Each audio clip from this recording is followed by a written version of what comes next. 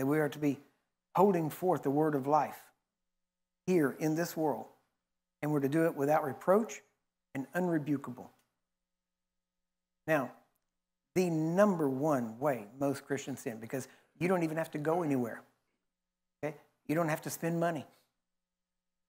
Some people, I don't sin. It's because you ain't got the money to go sin. If you had the money, you'd go sin. But some people understand you can sin without money. And the number one way Christians sin is with their mouth. And by saying things, alluding to things. This is the number one way. That's why when Paul was talking about not grieving the Spirit, he put it right in the middle of the verse that says, watch your mouth and not let corrupt communication come out of your mouth, and not to say these things. And if you notice, put away all wrath and malice and evil speaking and surmisings. See, a surmising. Say, what is a surmising? That's when you know what? I'll bet this is what he's thinking. See, that's a surmising. No, you're not a mind reader. And what you think you have the gift of discerning of spirits is actually a gift of suspicion. And you need to realize that you need to repent of that. And just using your tongue to decimate brethren. So the Bible says a fool answers a matter before he hears it. Too many Christians say things that they don't know anything about.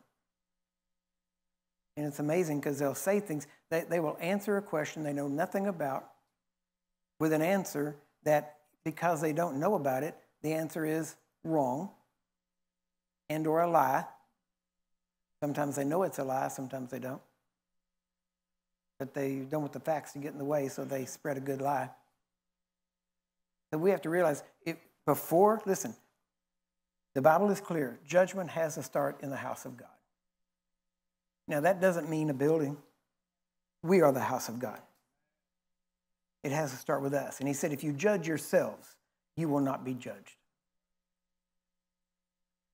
Steve Hill used to say that you must grasp the opportunity during the life of the opportunity. In other words, you've got to take hold of the situation while you can, because there is a window during which certain things are made available.